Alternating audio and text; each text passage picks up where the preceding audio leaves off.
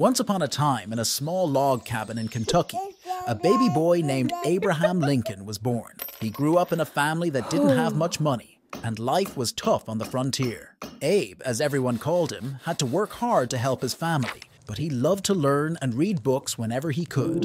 Abe grew up big and strong, and he was also very tall and had a kind face. He moved to Illinois with his family and did lots of different jobs. He worked on a farm, split logs, was a shopkeeper, and even carried mail. But what he loved most was learning about the law and helping people. So Abe became a lawyer. He was known for being very honest and always telling the truth. People trusted him a lot. They liked how he could explain things simply and how he was kind to everyone. Abe thought a lot about what was fair and right. He didn't like that some people were slaves, which meant they weren't free to live their own lives.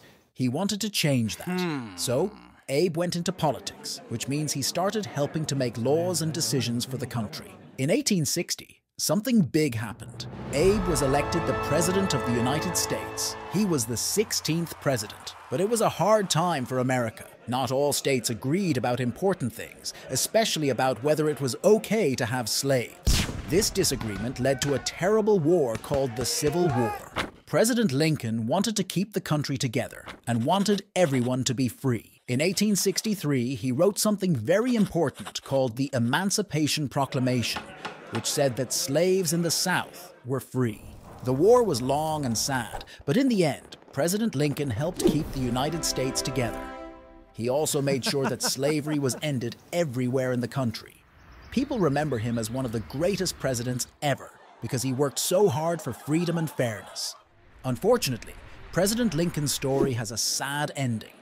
He was at a theater watching a play when a man who didn't agree with him did something very bad and hurt him. Abraham Lincoln died, but his ideas and the good things he did live on. He is remembered as Honest Abe, a man who believed in equality and freedom for everyone.